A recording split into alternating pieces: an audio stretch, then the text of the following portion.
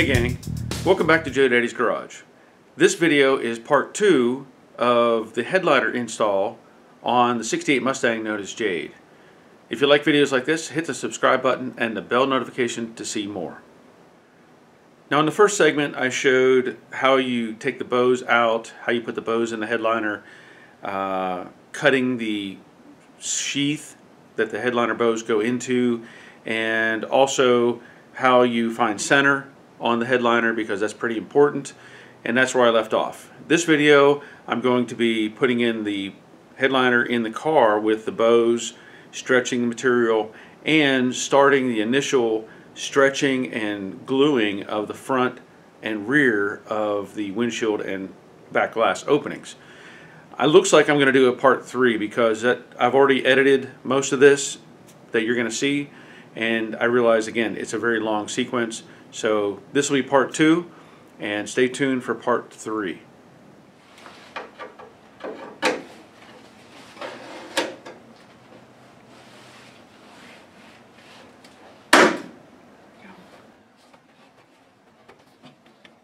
Before I snap those in, I want to make sure that I'm close to center with the headliner. Looks like I may need to shift it just a hair.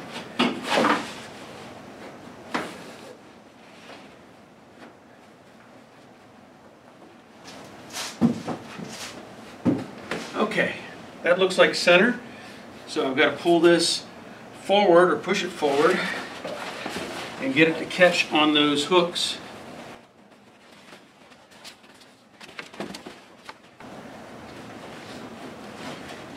Okay, there's one.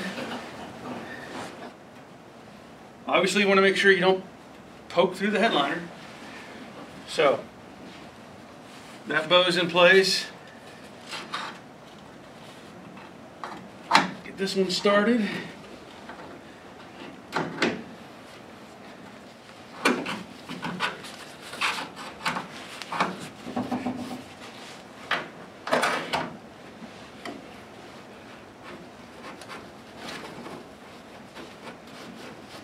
There we go.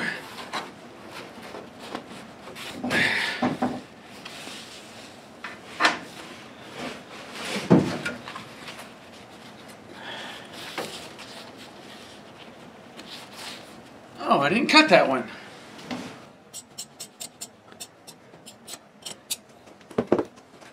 There we go. That's exposed.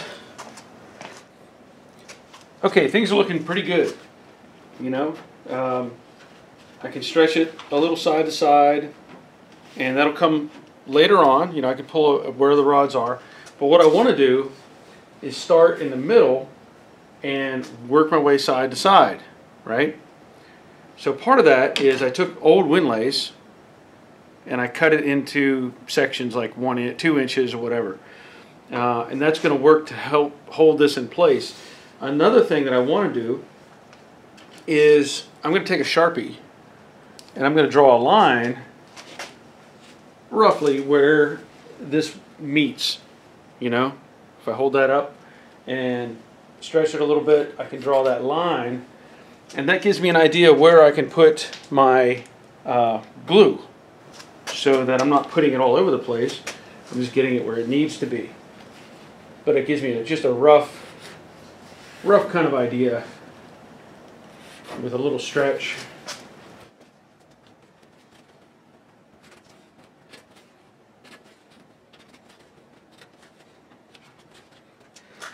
All right, now some things you need to do. Make sure this area is all clean. You know, it has to stick to this. And what I'm using is, I actually bought this from NPD when I bought the headliner kit. This weld-on adhesive. Not tried it before. It points out in the can. You need to stir it up real good if you can get it open. I'm gonna have to get that open. Anyway, it tells you to stir it up real good. Apply it. You have 2 to 5 minutes of working time. Now you're supposed to let it dry and get, you know, kind of tacky, of course, and not enough that it would stick to your fingers. So kind of experiment, I guess. So I'm going to apply some of this, and see if I can't get this front edge in place. See if I can't make a mess of things. It looks like just regular contact cement, but it is pretty runny. It's pretty thin.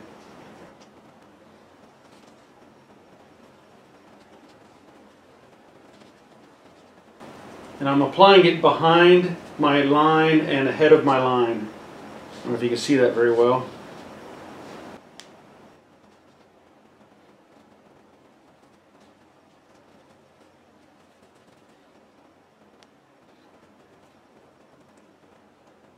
So basically I'm going to figure out where my stop point is out here. And I'm going to put some on both sides of the pinch weld.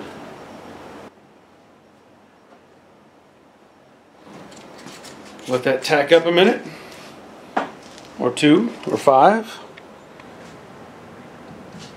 Alright, it might have been a little bit long, but we'll find out. I only went 2 minutes, and it feels like it's pretty well cured. So I'm going to stretch this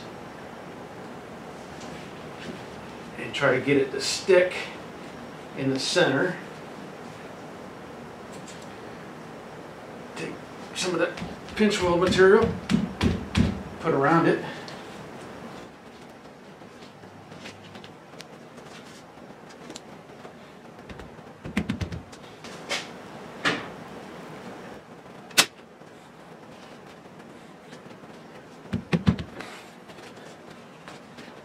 Yeah. Then what I want to do is actually come out here to the ends and try to pull this in place and tack it, and then work these edges up.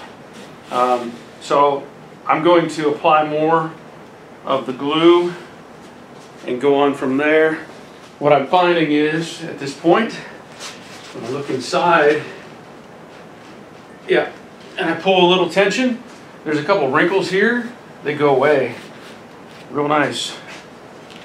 So let's put this on here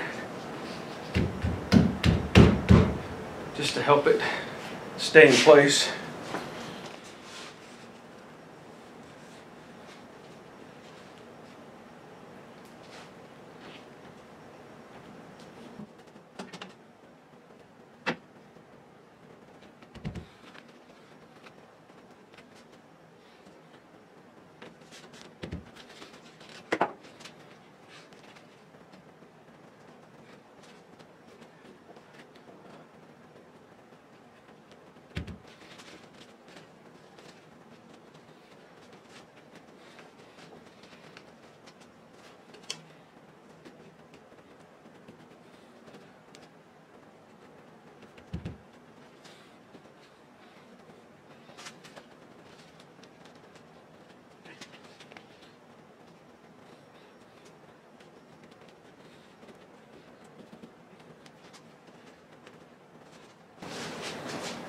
That's working. Now we'll get the other side done.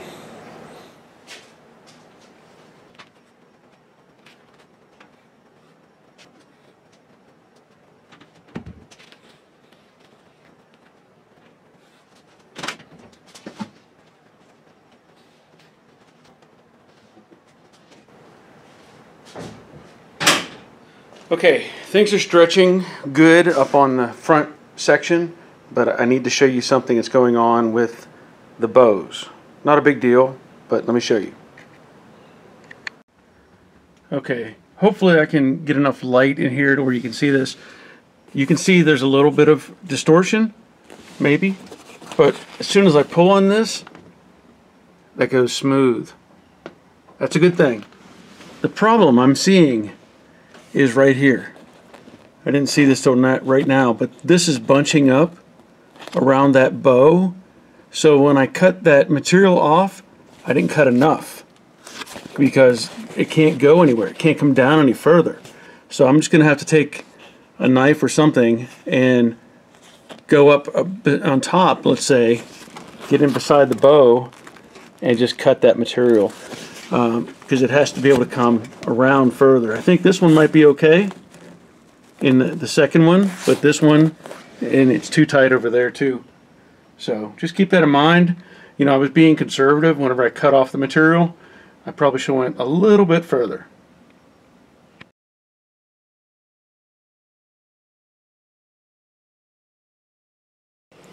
Okay, so I'm going to do the same thing in the back.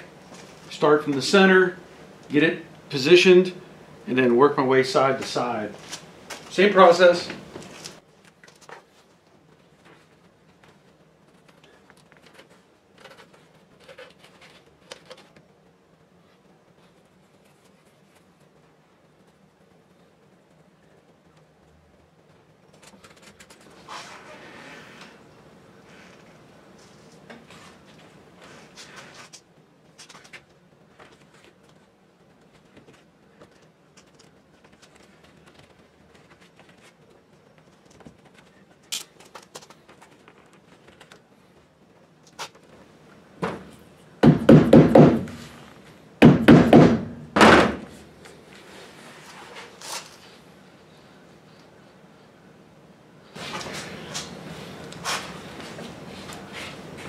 Repeat.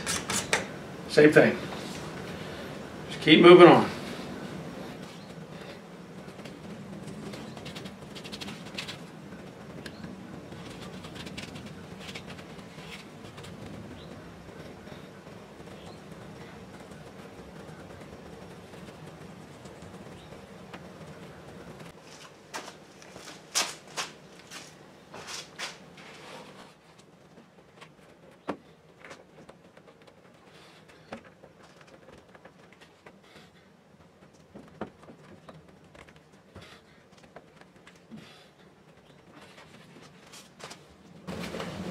Oh yeah. Now, make sure if you got some excess here, you take a little lacquer thinner and clean that off. So I'm going to finish the other side and getting this corner over here done as well, but I'm not going to film that. Okay, I'm going to keep working on this. What I want to show you is this fabric. If you look at it, this is all one piece, right? Well, you're not going to take this and pull that. It's not going to move.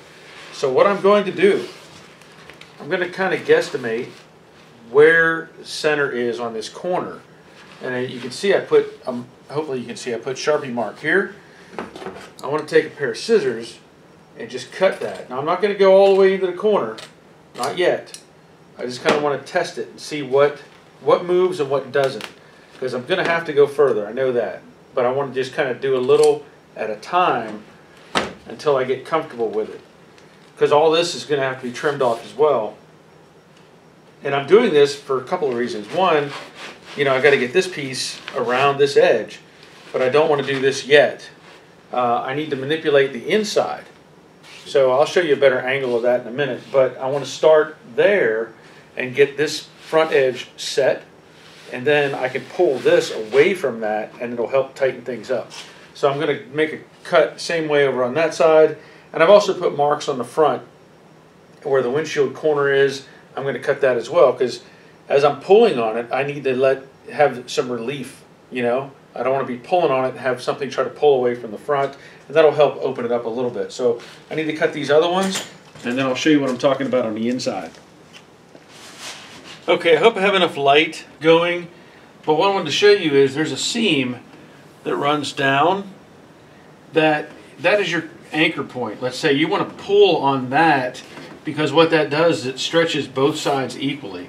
If you try to pull in the middle, it'll create weird wrinkles and stuff, or if you pull over here, create weird kind of wrinkles. So what I want to do, you know, there's play up here, but I want to stretch this down and get it in place, all while kind of test fitting as I go. You know, it's going to take a little bit of practice, let's say, to get each piece where you want it.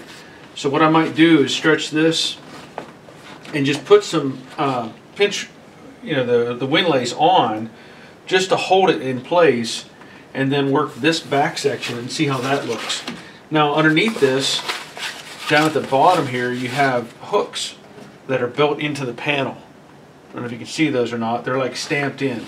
That is designed for this to be caught and held onto and kind of lock it in place. So I'm going to experiment a little bit. I want to get some lace material here. Now, another thing I'll point out, as I'm doing this, you know, the corner is right here.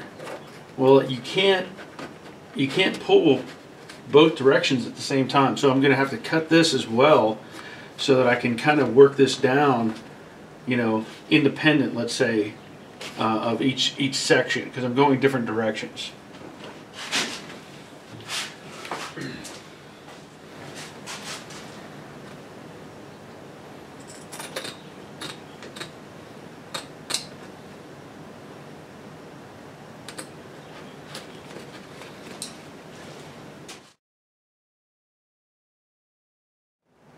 So I went over stretching the material, gluing the material, drawing the lines so that you don't put too much glue all over the place, and the initial pull on the sail panels and getting those in place. So the next series or next video will continue with that, and I'll also go over some of the ideas of cutting the headliner where the screws are above or already in place up above the headliner. I'll also do another video or showing how it looks currently, and we'll continue from there. Thanks for watching, and until next time, take care of yourselves. See ya.